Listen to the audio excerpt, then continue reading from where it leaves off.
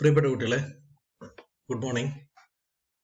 നമ്മൾ കഴിഞ്ഞ ദിവസം പറഞ്ഞിരുന്നത് നിഷെ, ഹാബിറ്റാറ്റ് എന്നൊക്കെയുള്ള കുറെ കൺസെപ്റ്റുകളായിരുന്നു. എന്താണ് ഹാബിറ്റാറ്റ്, എന്താണ് നിഷ എന്ന് പറഞ്ഞാൽ നമുക്കറിയാം. ഹാബിറ്റാറ്റ് എന്ന് പറഞ്ഞാൽ ഒരു ചെടി വളരുന്ന പ്രദേശത്തിനെയാണ് ഹാബിറ്റാറ്റ് എന്ന് പറയാം. നിഷ എന്ന് പറഞ്ഞാൽ ആ ചെടി വളരാനുള്ള എല്ലാ തരത്തിലുള്ള എക്കോളജിക്കൽ ഫാക്ടേഴ്സിനെയാണ് നിഷ എന്ന് പറയാം. Ecological factors എന്ന് പറഞ്ഞാൽ നമുക്ക് പറയാൻ പറ്റില്ല. n number of factors. For example, sunlight is a factor. Then soil nutrient is a factor. All such factors which are influencing the plant growth and development are called niche. But today we are discussing another important topic, that is niche width and overlap. What is niche width? See, ഇപ്പൊ നമുക്കറിയാം ഈ ഒരു പ്ലാന്റും നമ്മൾ ഒരു gap ഉണ്ട് അല്ലേ? That gap is very important. ഇവിടെ നമുക്കറിയാം, ഇവിടെ ഒരു കോമ്പറ്റീഷൻ ഒന്നും വരില്ല അല്ലെ? കോമ്പറ്റീറ്റീവ് ഡിസ്പ്ലേസ്മെന്റ് അല്ലെ? സോ കോമ്പറ്റീറ്റീവ് കോ എക്സിസ്റ്റൻസ്. അങ്ങനെ ഒരു പക്ഷേ നമുക്ക് പറയാൻ പറ്റും, ഒരു സ്ഥലത്ത് ഒരു പ്രത്യേക ജീവി മാത്രമാണ് ജീവിക്കുന്നത്, അവിടെ വേറെ ആരും വരുന്നില്ല എങ്കിൽ there is no niche width and overlap. അതേസമയം ഒരു പ്രദേശത്തോട് വീണ്ടും ഒരുപാട് ആൾക്കാർ വരുന്നു, ഒരുപാട് ജീവജാലങ്ങൾ വരുന്നു. അപ്പൊ ഓട്ടോമാറ്റിക്കലി അവിടെ എന്ത് സംഭവിക്കും? അവിടെ അവൈലബിൾ ആയിരിക്കുന്ന റിസോഴ്സിനെ ഷെയർ ചെയ്യേണ്ടി വരും. That is what is called resource partitioning. അപ്പൊ നമ്മൾ എന്താണ് റിസോഴ്സ് പാർട്ടീഷനിങ്, എന്താണ് കോമ്പറ്റീഷൻ, ഇതൊക്കെ നമ്മൾ നേരത്തെ പറഞ്ഞത് തന്നെയാണ്. ഒരു കുളത്തിൽ കുറെ മീനുകളുണ്ട്. സ്വാഭാവികമായിട്ടും ആ മീനുകൾ തമ്മിൽ എന്തുണ്ട്? ഒരു നിഷയുടെ ഓവർലാപ്പിംഗ് വരുന്നുണ്ട്, നിഷയുടെ വിഡ്ത്ത് ഉണ്ട് അല്ലെ? അതായത് ഒരു കുളത്തിലുള്ള ഒരു പ്രത്യേക മീനും മറ്റൊരു മീനും തമ്മിൽ അവിടെ ഉള്ള അവൈലബിൾ ആയിരിക്കുന്ന നിഷയിൽ ഒരു ഗ്യാപ്പ് ഇടുന്നുണ്ട്. ഇത് നീ എടുത്തോ, ഇത്രയും വെള്ളം ഞാൻ കുടിച്ചോളാം, അങ്ങനെ പറഞ്ഞിട്ടുള്ള ഒരു കൺസെപ്റ്റ് ആണ് യഥാർത്ഥത്തിൽ നിഷ വിഡ്ത്ത് ആൻഡ് ഓവർലാപ്പ് എന്ന് പറയുന്നത്. നമ്മൾ വളരെ സിമ്പിൾ ആയിട്ട് മനസ്സിലാക്കേണ്ടത്, ഒരു ഏരിയയിലെ ഓരോ ഫാക്ടേഴ്സും ഒരു ജീവജാലം തമ്മിൽ ഷെയർ ചെയ്യപ്പെടുന്നുണ്ട്. അപ്പൊ എ എന്ന് പറയുന്ന ജീവി കുറച്ച് വെള്ളം കുടിക്കുകയാണെങ്കിൽ ബി എന്ന് പറയുന്ന ജീവിക്കും അവിടെ വെള്ളം കുടിക്കേണ്ടി വരും. അങ്ങനെ എയും ബിയും തമ്മിൽ ഈ വെള്ളം കുടിക്കാൻ എടുക്കുന്ന ഒരു ഗ്യാപ്പ് ഉണ്ട് അല്ലെ? ഇത് നീ കുടിച്ചോളൂ, അല്ലെ ഈ ഭാഗത്തെ വെള്ളം ഞാൻ കഴിച്ചോളാം, ഇവിടുത്തെ സൺലൈറ്റ് ഞാൻ ഉപയോഗിച്ചോളാം, നീ ഇങ്ങോട്ട് വരരുത് അല്ലെ? ഇത് നമ്മൾ അങ്ങോട്ടും ഇങ്ങോട്ടും ഒന്നിച്ചുകൊണ്ട് ഇതാക്കരുത്, കാരണം നമുക്കൊന്നും കിട്ടാതെ ഇപ്പൊ. അങ്ങനെയുള്ള ഒരു പരസ്പരം അണ്ടർസ്റ്റാൻഡിങ് ഉണ്ട് എല്ലാ സ്ഥലത്തും. അത് ഭൂമിയിലുണ്ട്. ഭൂമിയിൽ തന്നെ നമുക്കറിയാം വീടുകളിലുണ്ട്. നമ്മളെ വീടുകളിൽ അല്ലെ, ഈ റൂമിൽ നിങ്ങൾ താമസിച്ചോളൂ, ആ റൂമിൽ ഞാൻ താമസിച്ചോളാം. This is called Nisha width അല്ലെ? ഇത് തമ്മിൽ ഒന്നിച്ചുകൊണ്ട് നീ ഒരു ദിവസം ഇവിടെയും ഒരു ദിവസം അവിടെ എന്നുള്ള കൺസെപ്റ്റ് ഇല്ല. എല്ലാ ദിവസവും ഇവിടെ തന്നെയാണ്. ഹോസ്റ്റൽ താമസിക്കുന്ന കുട്ടിക്ക് അറിയാം. ഞാൻ പറഞ്ഞു വന്നത് എന്താണ് നിഷ വിഡ്ത്ത്, എന്താണ് overlap. We will discuss the concept later. Okay, C എന്താണ് നിഷ എന്ന് നമുക്കറിയാം. What is Nisha? Each species occupy A Nisha in the community. A niche is the role the species plays and includes the type of food it eats, where it lives, where it reproduces, and its relationship with other species. This is called niche. ഇപ്പൊ ഈ ഒരു organism സ്വാഭാവികമായിട്ടും ഇവിടെയുള്ള ഈ ഫാക്ടേഴ്സിനെ depend ചെയ്തുകൊണ്ടാണ് കാര്യങ്ങൾ നീക്കുന്നത്. സ്വാഭാവികമായിട്ടും അതും മറ്റൊരു ജീവജാലവും തമ്മിൽ ഒരു ഗ്യാപ്പ് ഉണ്ടല്ലോ. ഇതൊക്കെയാണ് നമ്മൾ ഇതുവരെ പറഞ്ഞതിൽ നമ്മൾ പറയാൻ പോണ രണ്ട് കൺസെപ്റ്റ്. ഇതൊക്കെ നമ്മൾ പറഞ്ഞാണ് ഫണ്ടമെന്റൽ റിയലൈസ്ഡ് നിഷ എന്നൊക്കെ നമ്മൾ പറഞ്ഞിരുന്നു. ജസ്റ്റ് നിങ്ങൾക്ക് ഒന്ന് റിവൈസ് ചെയ്യാൻ വേണ്ടിയിട്ട് മാത്രം ഞാൻ ഇട്ടുന്നല്ലോ. ഇവിടെ നമ്മൾ പറയുന്നു what is Nisha overlap, sharing of Nisha among 2 or more species. അപ്പൊ നമുക്കറിയാൻ പറ്റും, ഒരു കുളത്തിലെ വെള്ളം സ്വാഭാവികമായിട്ടും ഒരുപാട് മീനുകൾ കുടിക്കുന്നുണ്ടെങ്കിൽ അതിന് നമ്മൾ നിഷ ഓവർലാപ്പിംഗ് എന്ന് പറയാം. What is niche width? Describe the range or dimension occupied by a species or population. Describe the range. ഈ ഏരിയയിൽ നിങ്ങൾ വരരുത് കേട്ടോ, ഇവിടെ എന്റെ സ്ഥലമാണ്, ഇത് എന്റെ സാമ്രാജ്യമാണ് എന്ന് ഒരു ജീവി പ്രഖ്യാപിക്കുന്ന ഗ്യാപ്പിനെയാണ് നിഷ വിഡ്ത്ത് എന്ന് പറയാം. പലപ്പോഴും എല്ലാ ഓർഗാൻസും അത് പ്രഖ്യാപിക്കാറുണ്ട്. ഇവിടെ സിംഹത്തിൻ്റെതാണെങ്കിൽ ഇവിടെ പുലിയുടേതാണ്, ഇവിടെ ആനയുടേതാണ്. എങ്ങനെ ആ രീതിയിലുള്ള ഒരു നിഷ വിഡ്ത്ത് എപ്പോഴും കാടുകളിലുണ്ട്. ഓക്കെ, നോക്കൂ നിങ്ങൾ, ഇവിടെ നമുക്ക് കാണാൻ പറ്റും സണ്ണ് അല്ലെ? സണ്ണി ഡ്രൈ ആണ്, സണ്ണി ഡ്രൈ. അതേസമയം ഇവിടെ ഷാഡി മോയിസ്റ്റ് ആണ്. സ്വാഭാവികമായിട്ടും ഇത് തമ്മിൽ ഒരു പാർട്ടീഷനിങ് ഉണ്ട് ഇല്ല? ഇവിടുത്തെ നിഷ തമ്മിൽ ഒരു പാർട്ടീഷനിങ് ഉണ്ട്. സ്വാഭാവികമായിട്ടും ചില ഓർഗാനിസംസ് ഇങ്ങോട്ട് കയറാൻ തുടങ്ങും അല്ലെ, ചിലർ ഇങ്ങോട്ട് കയറാൻ തുടങ്ങും. അങ്ങനെ പരസ്പരം ഓരോ പ്രദേശത്തോട്ടും ജീവജാലങ്ങൾ നിശക്കനുസരിച്ചു മാറാറുണ്ട്. അങ്ങനെ മാറുന്ന സമയത്ത് ഒരു ജീവി മറ്റൊരു ജീവിയിലേക്ക് ഗ്യാപ്പ് ഇടുന്ന കൺസെപ്റ്റിനെയാണ് നിഷ വിഡ്ത് എന്ന് പറയുന്നത്.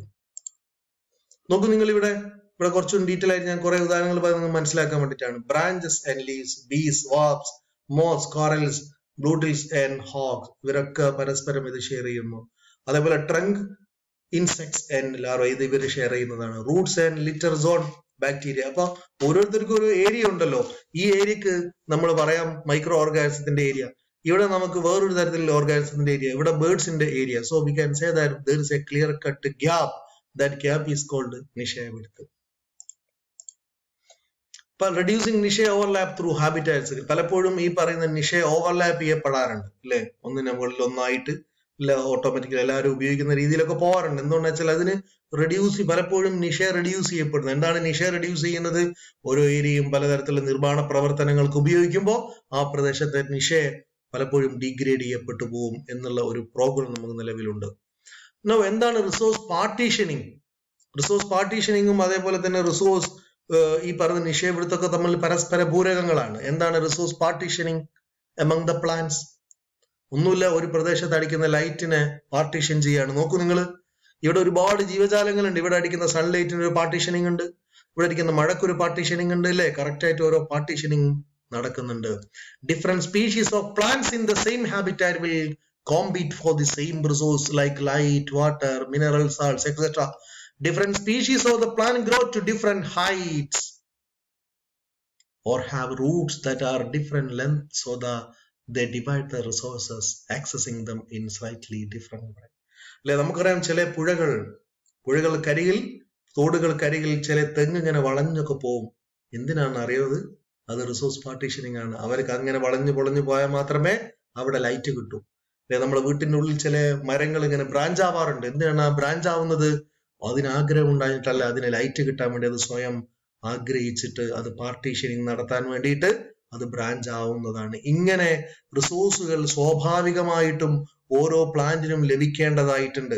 അങ്ങനെ ലഭിക്കേണ്ടതായ രീതിയിൽ പലപ്പോഴും പ്ലാന്റുകൾ തമ്മിൽ നടത്തുന്ന ഒരു അണ്ടർസ്റ്റാൻഡിംഗ് ഉണ്ട്. That is what is called resource partitioning.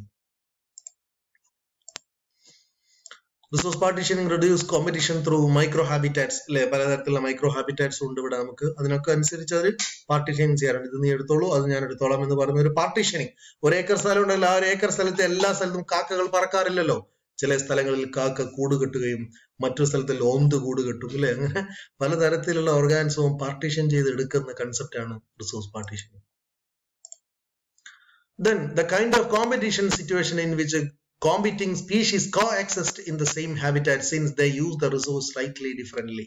അപ്പൊ ചില സ്ഥലത്ത് ഒരു രണ്ട് ജീവികൾ തന്നെ ഒരു സ്ഥലത്ത് ജീവിക്കും. എന്നിട്ട് പറയും, ഒരു ജീവി പറയും ഞാൻ ഇവിടെ നിന്ന് പഴം മാത്രമേ കഴിക്കൂ, നീ വേര് കഴിച്ചോളൂ.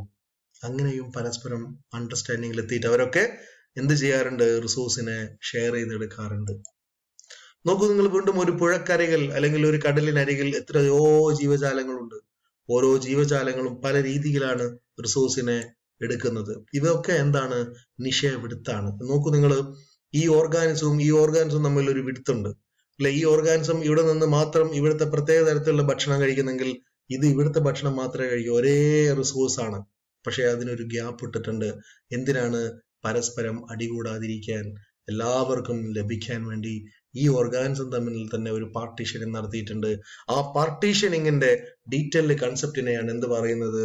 The concept is called, the detailed concept is called Nisha width. ഇനി എന്താണ് Nisha overlap? ഓവർലാപ്പ് എന്ന് പറഞ്ഞാൽ എന്താണ്? ഒരു പ്രത്യേക ഇപ്പൊ ഇവിടെ തന്നെ നമുക്ക് ഒരു ഓവർലാപ്പിംഗ് നടക്കുന്നുണ്ട്. പല ആൾക്കാരും ഒരേ റിസോഴ്സ് ആണ് ഉപയോഗിക്കുന്നത്, പക്ഷെ they are keeping the proper gap or proper width in order to get each and every organism their needs and their deeds, their foods, whatever they are need, whatever they are accessing. We can say that they are really accessing the entire food material without getting any problem, without any situations, or without making any problematic situation in the land. So even though this area are overlapping, at the same time each and every organism get their own food. So ഇനി ഇതിന്റെ ബേസിൽ നമുക്ക് എന്താണ് Nisha width എന്ന് വായിച്ചു നോക്കാം. The Nisha width is defined as the parameters of this range which are determined by biotic factors such as suitable climates and appropriate food resources. The niche width often differ from the area that a species actually inhabit, which is called its realized niche width.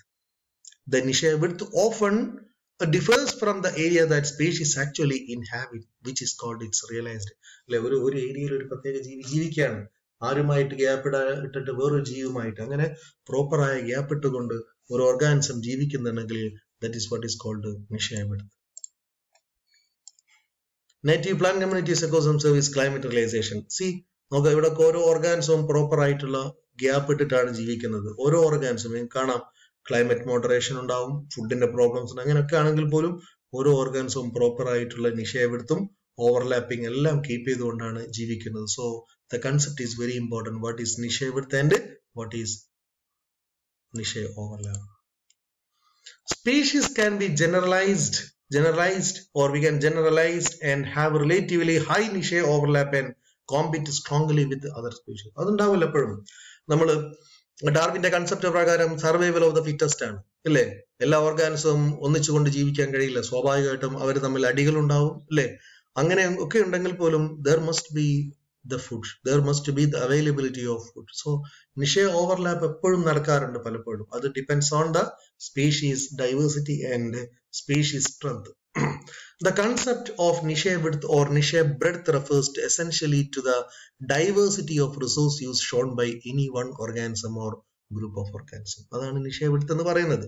ഒരു കുളത്തിൽ ഒരുപാട് മീനുകൾ വളരുന്നുണ്ടെങ്കിൽ ആ മീനുകൾ വളരുന്നത് niche overlapും niche widthും keep ചെയ്തുകൊണ്ടാണ്. Those whose resource use is restricted to small portion of the available resource spectrum are considered to have narrow niches. Those which exploit a relatively diverse sets of resource within the resource continuum are defined with a broad niche. അപ്പം narrow niche ഉണ്ട്, broad niche ഒക്കെ നമുക്ക് അവിടെ കാണാൻ പറ്റും. They note that there are two situations in which one might wish to compare niche metrics among species with communities and between species of different communities. In both cases, the paramount difficulty is standardization of procedure so that measurement are comparable for different species and different communities. ഇതൊക്കെ അതിന്റെ pure theory ആണ്. ഞാൻ നേരത്തെ പറഞ്ഞതിന്റെ pure practical ആണ്. ഇത് നിങ്ങൾക്ക് exam എഴുതാൻ വേണ്ടി ഞാൻ നോട്ട് പോലെ പറയുന്നില്ല. അതായത് ഓരോ തരത്തിലുള്ള എക്കോളജിക്കൽ ഫാക്ടേഴ്സും ഈ പറയുന്ന എക്കോളജിക്കൽ നിഷയും അതേപോലെ niche widthനെയൊക്കെ ഡിപ്പെൻഡ് ചെയ്യുന്നുണ്ട്. എന്ത് തന്നെയാണെങ്കിലും അവിടെ ബ്രോഡ് ആയിട്ടുള്ള niche width ഉണ്ടാവും, നാരോ ആയിരിക്കുന്ന niche width ഉണ്ടാവും. Whatever it may be, we can say that each and every organisms are growing and enjoying the same habitat with their own needs and with their own desires. In the same was that measures of niche breadth are all primarily derived from various indices of diversity. The various measures of niche overlap are usually based on some analysis of resource partitioning. അപ്പൊ ചില analysis നമ്മൾ നടത്തുകയാണെങ്കിൽ അതിന്റെ correct ആയിട്ട് niche width ഒക്കെ നമുക്ക് കണ്ടുപിടിക്കാൻ പറ്റും. അത് അത്രയും കോമ്പറ്റീറ്റീവ് ആയിട്ട് അല്ലെങ്കിൽ ഒരു ഭയങ്കര ലെവലിൽ നിങ്ങൾ മനസ്സിലാക്കി എടുക്കണമെന്നില്ല, ഒന്നുമില്ല. ഈ ഏരിയകളൊക്കെ നമുക്ക് ഡീറ്റെയിൽ ആയിട്ട് സ്റ്റഡി ചെയ്യാൻ പറ്റും. ഇപ്പൊ നിങ്ങൾക്ക് വേണമെങ്കിൽ ഒരു MSc പ്രൊജക്റ്റിൽ niche width പഠിക്കാം, niche overlap ഒക്കെ പഠിക്കാൻ പറ്റും. ആ തരത്തിലേക്ക് ഒരു തിയറിറ്റിക്കൽ നോളജ് ഞാൻ പറയുന്നത് മാത്രമേ ഉള്ളൂ. Each of these indices measures overlap along one resource dimension only. As noted above, multi-dimensional overlap may be derived as the arithmetic sum of separate overlap if resource dimensions are interdependent, the product if they are independent. Okay, ഞാൻ പറഞ്ഞു വെച്ചാൽ പലപ്പോഴും പല organism തമ്മിൽ dependable ആണ്, ഇന്റർഡിപ്പെൻഡബിൾ ആണ്. ഇനി ഇവർ തമ്മിൽ പരസ്പരം സഹായിക്കുന്നുണ്ടാവും, പരസ്പരം അടി കൂടുന്നുണ്ടാവും, പല രീതിയിലും അവർ ഷെയർ ചെയ്യുന്നുണ്ടാവും. ഇതൊക്കെ ഇതിനുള്ളിൽ നടക്കും. നിങ്ങൾക്ക് തന്നെ ആലോചിച്ചാൽ മതിയല്ലോ, ഒരു കുളത്തിനുള്ളിൽ മീൻ വളരുന്നുണ്ടെങ്കിൽ ആ മീനുകൾ തമ്മിൽ അടി ഉണ്ടാവും, സ്നേഹം ഉണ്ടാവും, എല്ലാം ഉണ്ടാവും. അത് നമ്മൾ വീട്ടിൽ താമസിക്കുമ്പോൾ എവിടെ ആണെങ്കിൽ പോലും ഇങ്ങനെയുള്ള പരസ്പരം അണ്ടർസ്റ്റാൻഡിങ്ങുകൾ നിലവിലുണ്ട് എന്നുള്ളതാണ് നമ്മൾ മനസ്സിലാക്കുന്നത്. Okay, the different species or different indices. What is indices? Indicators ആണ്. Obviously, each have different strength and weakness. അല്ലേ? ഓരോന്നിനും ഓരോ ഓർഗാനിസം ഡിഫറെന്റ് സ്ട്രെങ്തും വീക്ക്നെസ്സും ഉണ്ട്. Although this has several disadvantages, it has the single advantage that is sensitive to number of individual involved in each species. അങ്ങനെ അതുമായി ബന്ധപ്പെട്ട കുറെ theoretical concept ഒക്കെ ഉണ്ട്. ഞാൻ അതൊന്നും പറയുന്നില്ല. നമ്മൾ മനസ്സിലാക്കേണ്ടത് ഓരോ ഓർഗാനിസവും തമ്മിൽ ഒരു എക്കോളജിയിൽ പരസ്പരം പൂരകങ്ങളായിട്ടാണ് ജീവിക്കുന്നത്. അവ തമ്മിൽ മത്സരിക്കാം, അവരെ തമ്മിൽ സ്നേഹിക്കാം, അവർ തമ്മിൽ ഒരേ റിസോഴ്സ് ഉപയോഗിക്കാം.